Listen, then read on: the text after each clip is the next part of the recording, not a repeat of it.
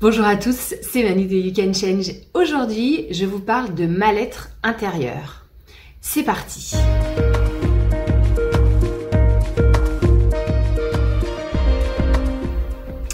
Alors oui, aujourd'hui, j'aimerais vous parler de mal-être. En fait, j'ai pas mal de clients qui me contactent en appel découverte et qui me disent, en fait, je sais pas ce que j'ai, mais je vais pas bien. Et donc, c'est comment tu sais que tu vas pas bien? Si je compare par rapport à l'année dernière, par rapport à il y a quelques mois, j'allais bien. Là, je vais pas bien, mais je sais pas ce que j'ai. Et ça, c'est hyper intéressant parce que très souvent, ce sont des personnes qui n'ont pas du tout fait d'introspection, qui se connaissent finalement pas bien.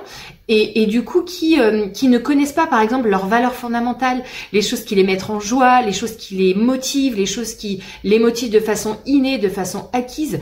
Par exemple, la bienveillance au travail, par exemple, la transmission, la créativité. Ça, ce sont des valeurs qui sont très importantes. Ou alors faire un travail de sens qui viennent faire une grande différence dans le monde, par exemple, dans le monde de l'environnement.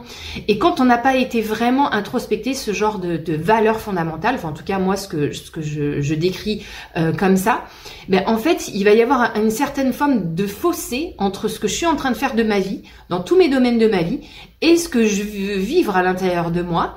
Et du coup, j'ai complètement oublié de mettre en avant ma joie de vivre. Mais la joie de vivre, elle a besoin d'être activée dans plusieurs domaines de sa vie. On peut être très heureux en couple et très malheureux au travail. On va ressentir un certain mal-être intérieur.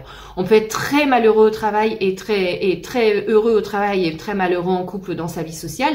On va ressentir un mal-être intérieur. C'est donc, quelles sont mes valeurs fondamentales? Qu'est-ce qui m'anime à l'intérieur de moi?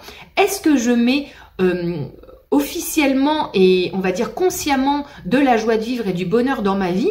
Et si c'est pas le cas, est-ce que je commencerai pas déjà par ça pour que moi je puisse aller mieux? Et après, ce qui peut se passer, ça peut être des blessures du passé qui remontent à la surface. Parce qu'on s'est beaucoup oublié et que finalement on est dans une espèce de mal-être latent qu'on n'a pas vraiment pris en charge et du coup qui s'accumule avec le temps et du coup qui grossit et à un moment donné on se dit ah ouais mais là moi je vais vraiment pas bien mais je sais pas pourquoi. Et ça peut être juste des mécanismes qui se mettent en place dans certains contextes. Par exemple, un mécanisme qui se met en place dans un contexte travail. Ça peut être en réunion. À un moment donné, je me sens pas bien. Il y a quelqu'un qui réagit ou alors le dialogue, le discours est malveillant. Les gens se respectent pas. Du coup, moi, je me sens pas bien. Je me sens pas à ma place. Ça peut être dans mon couple. Par exemple, j'ai beaucoup de reproches. On me reproche d'être comme ci, comme ça. Du coup, je me sens pas bien, mais je sais pas. Est-ce que c'est de ma faute? Est-ce que c'est l'autre? Est-ce que c'est moi? C'est super difficile en fait de trouver des réponses quand on n'a pas fait une forme d'introspection, quand on connaît pas ses valeurs, quand on connaît pas ses peurs, quand on connaît pas ses freins, quand on n'est pas sûr d'être vraiment à sa place dans sa vie. Et donc pour moi, j'ai fait une vidéo sur ça, sur la connaissance de soi. Pourquoi c'est important? C'est justement de pouvoir passer ce mal-être.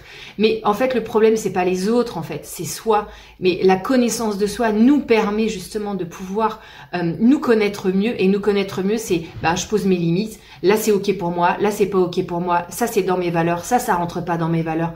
Et du coup, j'arrive à trouver ma voie, j'arrive à trouver là où c'est juste pour moi. Et quand c'est juste pour moi, en fait, je me libère du jugement des autres, je me libère des commentaires des autres, je me libère de est-ce que c'est par là ou est-ce que c'est par là. Donc du coup, l'effet girouette, en fait, c'est quand je suis tout le temps tiraillée dans tous les sens. Mais en fait, c'est un manque de connaissance de soi. Et pourquoi moi, j'ai des personnes qui me disent oui, mais moi, tout le monde me tire dans tous les sens et du coup, je suis une girouette. Mais quel est l'espace à l'intérieur de toi qui autorise cette girouette de s'activer à l'intérieur de toi? Parce que quand je suis centrée et quand j'ai la connaissance de moi-même, en fait, la girouette, c'est quelque chose que je peux faire consciemment, mais inconsciemment, je me laisse pas girouetter dans tous les sens. Je sais même pas si c'est un mot. Et donc, du coup, ça commence par l'introspection intérieure et par mieux se connaître soi, de façon à mieux se sentir avec soi-même. Et quand on se sent bien avec soi-même, forcément, on se sent bien avec les autres. Voilà, je vous laisse avec ça. Je vous laisse partager, liker, commenter. Et je vous dis à très vite pour une prochaine vidéo.